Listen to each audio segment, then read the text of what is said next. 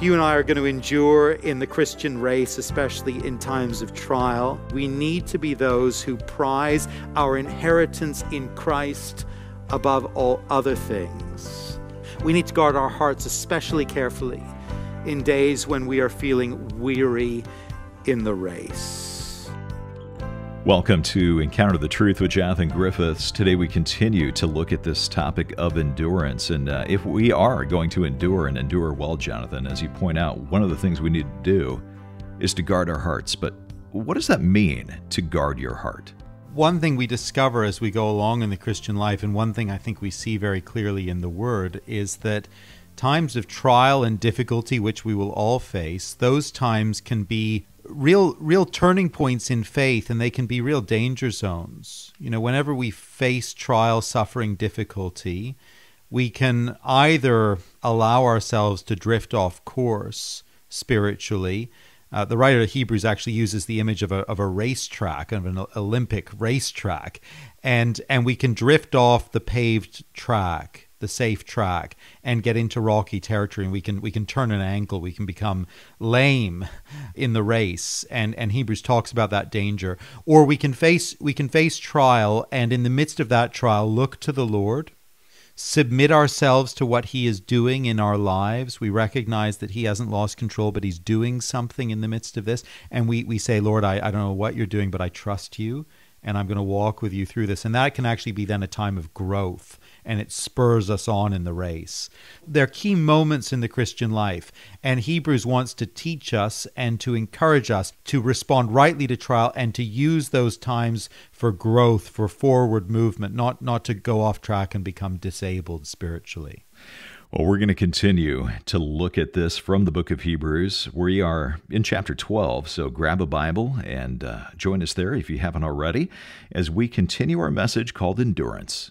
Here is Jonathan. God's goal for us in His discipline of us is not that we would impress the neighbors with our outstanding and impeccable manners. It's not that we would impress the teachers at school with our flawless study habits. No, God's goal for us in discipline is that we would grow in holiness.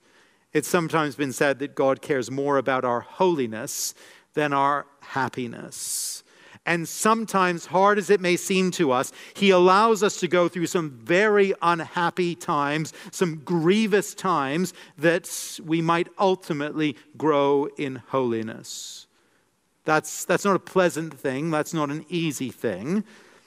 But the Bible never said that life as a Christian was going to be easy. Verse 11. For the moment, all discipline seems painful rather than pleasant, but later it yields the peaceful fruit of righteousness to those who have been trained by it. You know, God could spare us every trial that comes our way. He could smooth the path of life before us to make it pain-free, opposition-free, illness-free, conflict-free, pandemic-free, suffering-free. He could do that. But as a wise and a loving Father who cares most about our holiness, most about that peaceful fruit of righteousness in our lives, He sometimes in His wisdom calls us to go through seasons of deep trial. And He does that for our good. Now that raises some questions for us. Questions for which I don't have a conclusive answer, I'll say right now. Questions like these. We might ask, is every trial a form of training, discipline in the sense that we've been talking about? Yeah, how do I know if God is using a particular trial to address a specific sin in my life, to lead me to greater holiness in a particular area? We might ask those questions. I don't think we necessarily have a clear answer for them in every way. It's clear from the Bible that we mustn't presume that suffering is due to a particular sin. That's a very important thing to recognize. Let me say it again. It's clear from the Bible we must not presume that all suffering is due to a particular sin in our lives. You may remember that in John chapter 9, Jesus saw a man who had been born blind.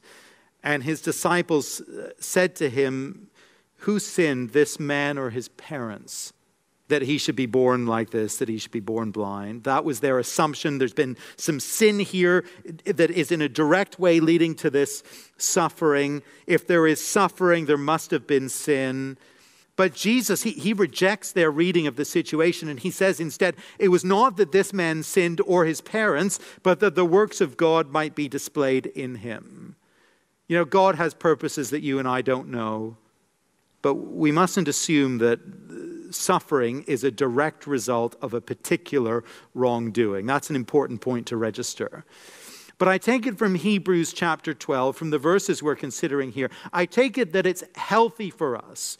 Whenever we go through trial or difficulty, it's healthy to ask this question: what might my loving Heavenly Father be teaching me through this? Is there an area of my life where He is maturing me and causing me to grow?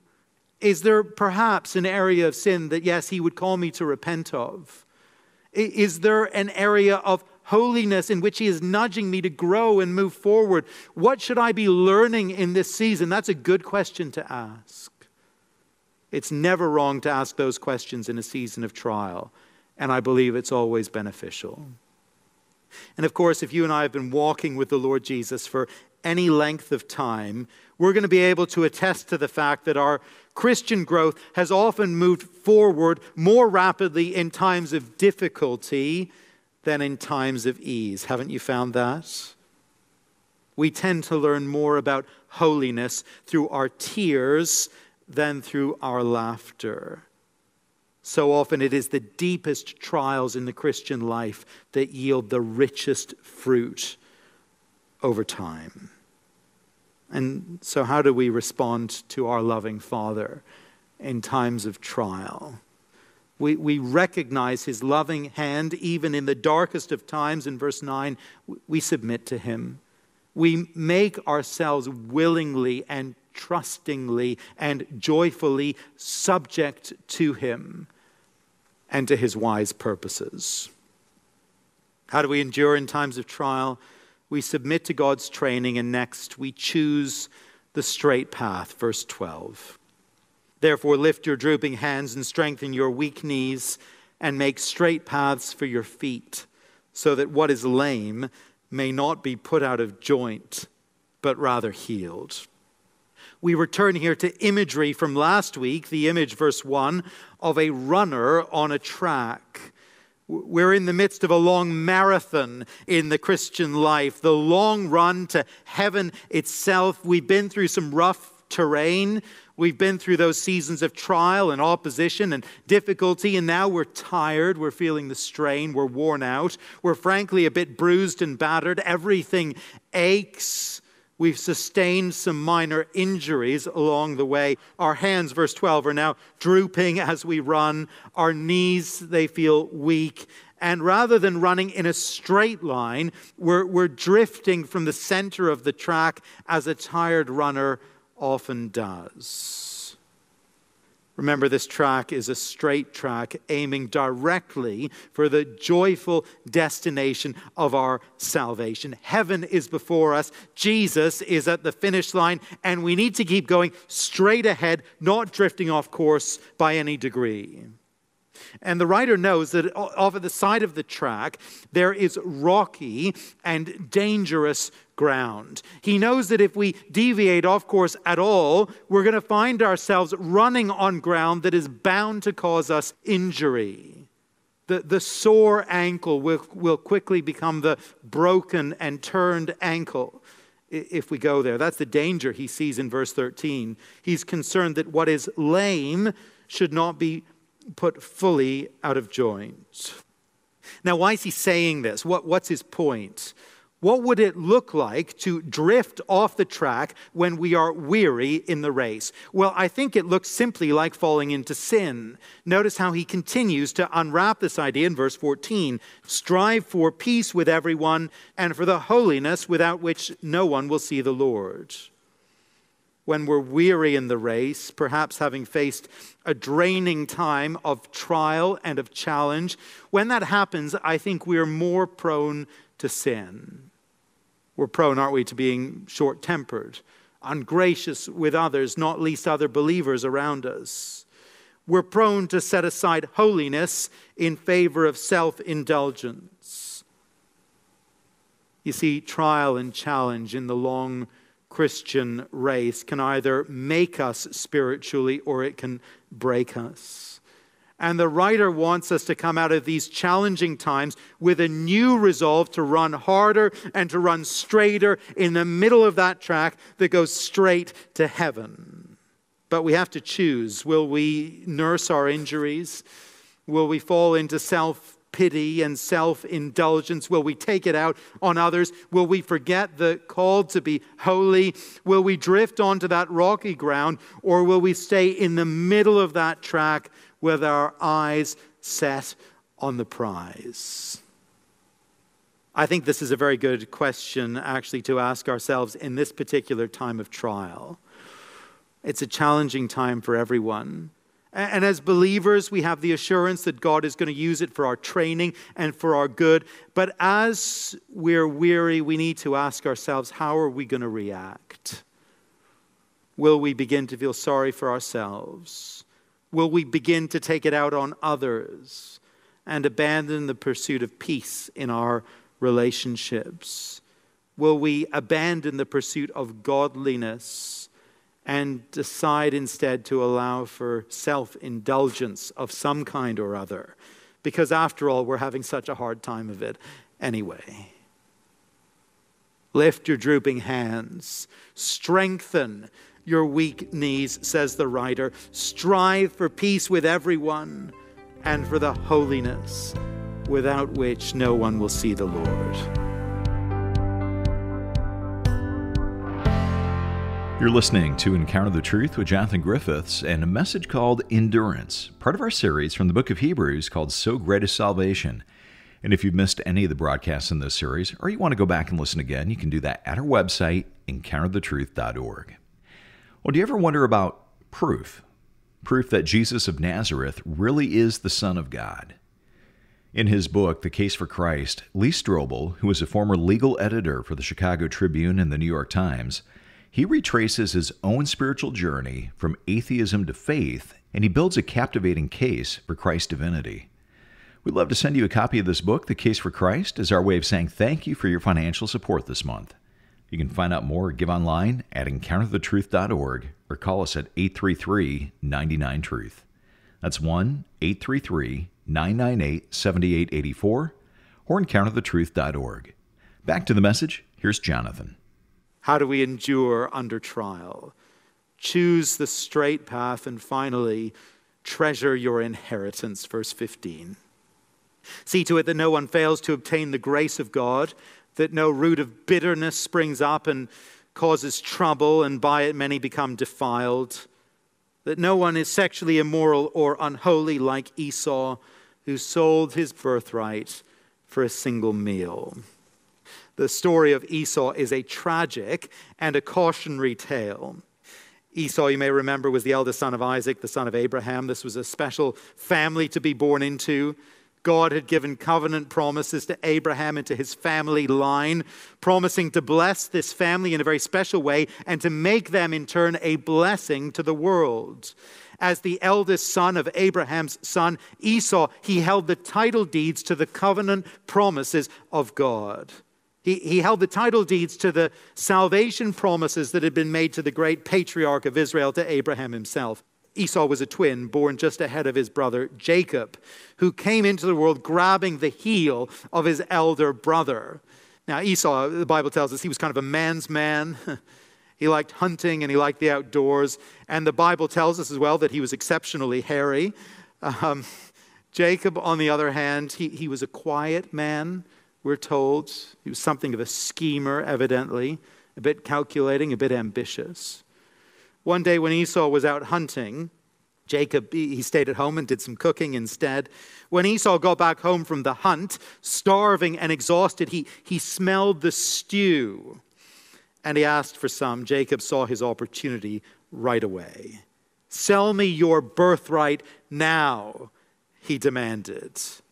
"Yeah, you can absolutely have some of the stew, my brother, on one condition: you sell me that birthright as the eldest son." Well, driven by his physical appetite and not by his faith in God or his basic intellectual reasoning, for that matter, Esau declared, "I'm about to die. I'm so hungry. What use is that birthright to me anyway?" And so he gave away the most precious birthright in the whole world for a single bowl of stew. I don't know if you've ever observed someone who has despised their inheritance. Maybe someone who, inherited a cherished family home. Been in the family for a long time, but they didn't want it. They just sold it as quickly as they could for whatever they could get for it. Someone who inherited a business that their parents or grandparents had built from scratch, a good business over the decades. And, they just let it fizzle because they had no interest and they couldn't really be bothered. Maybe someone who had a great family heritage of some other kind, a heritage of faith or a heritage of service to the community, but, they had no interest, they didn't pursue it, and they just let the memory fade.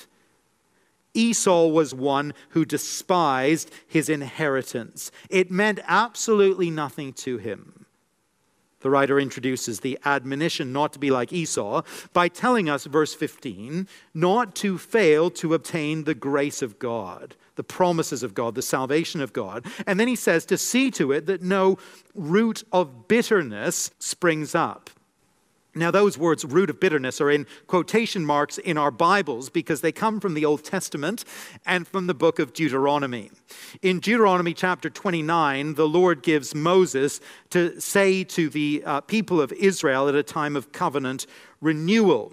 And just notice how Hebrews is referring back to this, Deuteronomy 29 and verse 18. "Beware lest there be among you a man or a woman or clan or tribe whose heart is turning away from the Lord our God to go and serve the gods of the nations. Beware lest there be among you a root bearing poisonous and bitter fruit, one who, when he hears the words of this sworn covenant, blesses himself in his heart, saying, I shall be safe enough, though I walk in the stubbornness of my heart." What is the bitter root in these verses? It is quite simply the idolater who runs after the gods of the nations, after false gods, abandoning the true and the living God. Now, why does Hebrews quote those words before speaking of Esau and his great folly? Think again about what Esau did. He had in his hand the very covenant promises of God, the salvation promises of God, the birthright as Abraham's heir. And when he is offered a thing to satisfy his immediate physical appetite, he trades in the covenant promises of God for this thing of little value. You see, that's idolatry. Esau was an idolater, plain and simple. He preferred things over God and his promises. That's also what I think is behind this rather perplexing mention of him as being, verse 16, sexually immoral. We don't have much record of Esau being sexually immoral in the Old Testament per se. The closest thing we get is that he married a non-Israelite woman, which was a serious act of disobedience to the Lord. But he hardly had a marked biblical reputation for sexual sin. However, the word sexually immoral, it refers to unfaithfulness or ungodliness in connection with marriage. And the Bible speaks many times of God's people being bound to him in a marriage-like relationship, a covenant relationship. God is the husband of his people. And Esau, in a variety of ways, he was unfaithful to the Lord, the husband of Israel. Here is a man who despised his inheritance, who chose a cheap and a worthless thing instead of God himself. Here is a man who is rightly described, verse 16, as unholy. If you and I are going to endure in the Christian race, especially in times of trial and times of difficulty, we need to be those who prize our inheritance in Christ above all other things. We need to guard our heart against the danger of spiritual unfaithfulness, against the danger of God replacements in our lives. We need to guard our hearts against the danger of idolatry. And I think we need to guard our hearts especially in times of trial and times of testing. We need to guard our hearts especially carefully in days when we are feeling weary in the race. It's so interesting, isn't it, how easily Esau was tempted. Notice all it took for him: fatigue and hunger, and he was willing to throw it all away. How about us? How about you? How about me in the midst of this very trying time, facing weariness in isolation? We're weary of that, aren't we? Facing frustration at our present limitations, we're feeling frustrated. For some, facing the burdens of illness, financial pressure, grief. And when those things and others come, when the pressure rises, when the weariness sets in, the danger for us is that we might devalue the promises of God, our heavenly inheritance in Christ, and we might begin to set our sights on the things of this world that promise to bring us quicker satisfaction than the salvation promises of God. I wonder, what are those things that you might turn to for satisfaction and for fulfillment in the here and now, in place of trusting in the promises of God and persevering in holiness toward the prize that He has set before us? Maybe in this context, it's as simple as satisfying physical appetites in ways that aren't godly.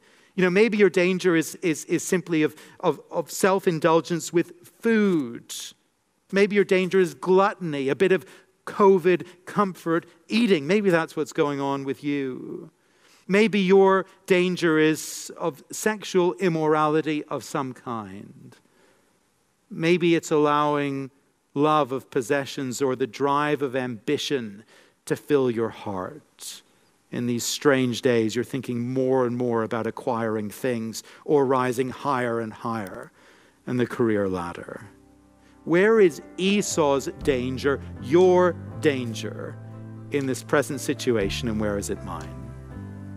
Friends, how do we endure in the Christian life? How do we go the distance? How do we keep going when trial comes? God says to us by His word, consider Jesus. Submit to the Father's loving discipline. Choose the straight path and treasure your inheritance in Christ. Jonathan Griffiths here in Encounter the Truth, and a message called Endurance. If you missed any part of the broadcast or you just want to listen again, come to encounterthetruth.org. Being a listener-supported ministry, we depend on your generosity to keep Jonathan's teaching on the station. And as you give a gift of any amount this month, we want to say thank you by sending you a book called The Case for Christ. And if you're a regular listener, you know that we want to equip you with resources that will benefit you, that you can use in your walk with Christ. So, Jonathan, who would this book be beneficial for? Well, I think this is a book that will be useful really to any kind of listener to the program today, and that's one of the reasons we selected it.